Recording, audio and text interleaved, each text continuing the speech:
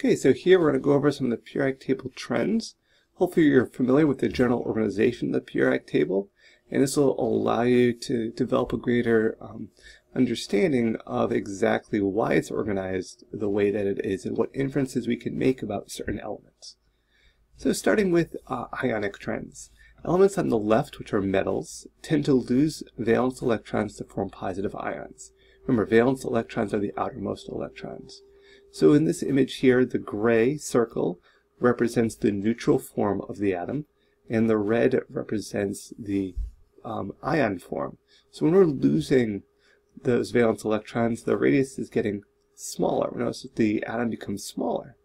In contrast here, elements on the right side, the nonmetals, tend to gain electrons to become negative ions. You see here's our neutral atom in the gray.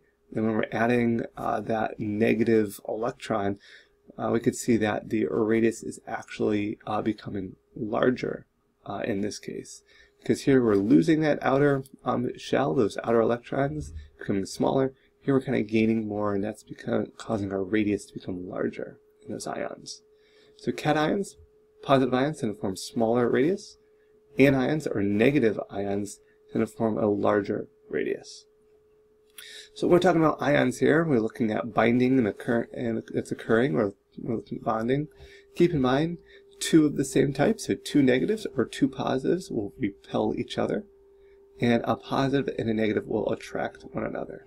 See that here. A positive and a positive are repulsive, and a positive and a negative are attractive. And that's going to be important to get to molecules and how things bind together. So our periodic trends, properties of elements tend to occur in a periodic way, known as a trend, and as you move across a period or down a group is what we're going to be looking at. Knowing element trends allows us to make predictions about an element's behavior, and we're going to see that here. So starting first with atomic radius, it's the measure of the size of an atom. For elements that occur as molecules, the atomic radius is half the distance between nuclei of identical atoms, you see right here. The average distance from the center of the nucleus to the edge of the adjacent electron cloud is determined to be the radius. So what does this look like? What's our trends look like? Well, atomic radius increases as you move down a group. So let's just look at group 1 here. As we move down our group or our family, we see the radius is increasing. Well, why does this occur? It actually occurs to a lesser extent to all of them here, we notice. This increase that we see in our radius is because of the increased number of electron energy levels. The more energy levels, the larger the radius. So if we compare our row 2 here, or our period 2, as we go down to period 4, we notice our radius all gets larger. Putting that in a different kind of way to visually see that, you could see these are trying to give you a 3D effect with the height of columns. And we could see here these columns are smaller, indicating the radius is smaller, and these are taller, indicating a larger radius. So we have an increasing going from right to left, and increasing in radius going from top to bottom. Now what tends to throw students here is the atomic radius generally decreases as you move from left to right. So if we look at period 4, for example, all the way on the left here we see a large radius. If we continue down that period to get to here, we see a smaller radius occurring down this end. This is due to the increase in negative charges providing a greater pull by the positive nucleus, reducing the radius. So what does this mean? Well, here we have one electron on the outside, one negative charge way on the outside, that's allowing the radius to be quite large. That positive charge of the nucleus can't really pull much in. Here we have a lot of electrons on the outside creating a greater negative charge, giving those positive protons in the nucleus something greater to pull on, pulling them closer, reducing the overall atomic radius. Ionization energy, that is basically the minimum amount of energy required to remove a valence electron, forming a cation. Cations are positive ions. Ionization energy increases up a family and from left to right down a period. Helium, He, requires the greatest amount of energy to remove a valence electron. We see that here, the greatest amount of energy. See, all our noble gases, helium, neon, argon, require a lot more energy to remove that electron than, say, our alkali metals, which are our lithium, our sodium, our potassium. Again, we're looking at trends here. Electron affinity. Electron affinity is the amount of energy released when an electron is added to a neutral atom or molecule to form an anion. Anions are negative ions, and that occurs when we add an electron. This follows a similar trend to ionization energy across the periodic table. So again, if we learn one, we can see electron affinity has some of the same properties to that. Metallic character refers to the level of reactivity of a metal. It increases as you go down a family. The most reactive metals are found in the lower left portion of the periodic table.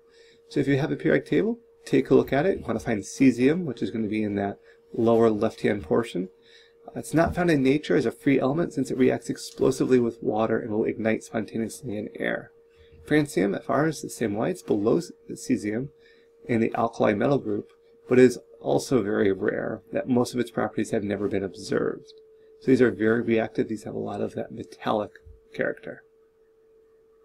A non-metallic character relates to the tendency to accept electrons during chemical reactions, kind of the opposite of what we just discussed.